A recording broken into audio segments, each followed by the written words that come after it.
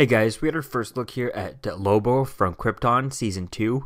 He'll be played by Emmett J. Scanlon, who was previously in Constantine, if you watch that show. I think he's in The Fall or something, but Constantine is where I saw him in.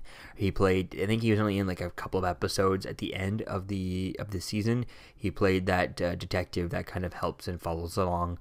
I think he kind of helps and follows along and ends up helping them out in a couple of episodes. Or maybe only one episode that he ends up seeing things and Constantine ends up believing him and stuff, all the mystery stuff. But getting into this look here, I kind of like the look of him. He looks like Lobo to me. The one thing is, I just wish he was a bit bigger. You know, I feel like they should have cast someone like The Rock. Someone has a statue size of The Rock. You know, someone's a little bit bigger. I need to look up maybe to see how tall this guy is. Maybe they'll make him look bigger. We don't see a full size of him. We don't see him next to anyone. So maybe it would be cool to see him next to the actor who plays, you know, not Jor-El, but Segel.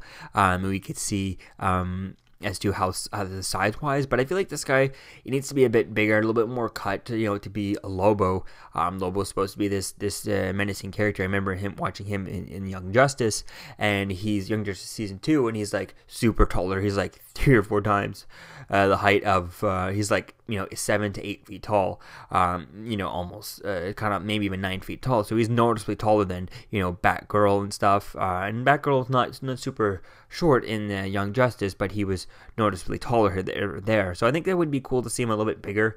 Like I said, like The Rock type thing, or even someone like WWE or UFC, like Brock Lesnar, just kind of really tall, really buff, and huge type thing. To get a bit of a more of a strength like that. He's supposed to be kind of the same height around kind of Thor, or even I'd like to have seen him bulk up kind of like the way Zachary Levi has done for Shazam. So we'll have to wait and see where things go with this in this show. Maybe this is kind of an origin and they explain it, but he looks kind of like it. Like the makeup looks good and everything looks kind of comic accurate for the costume and stuff. I just can't wait to see if they get to see, if he kind of builds up.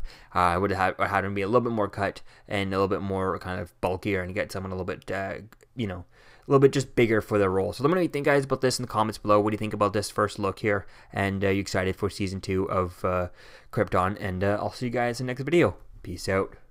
I'm Captain America, here to talk to you about one of the most valuable traits a soldier or student can have. Subscribing. Sometimes subscribing is the key to victory. Sometimes it leads to very little, and it seems like it's not worth it. And you wonder why you waited so long for something so disappointing. How many more of these? You're still here. Don't forget to like, comment, and subscribe, guys. Peace. It's over.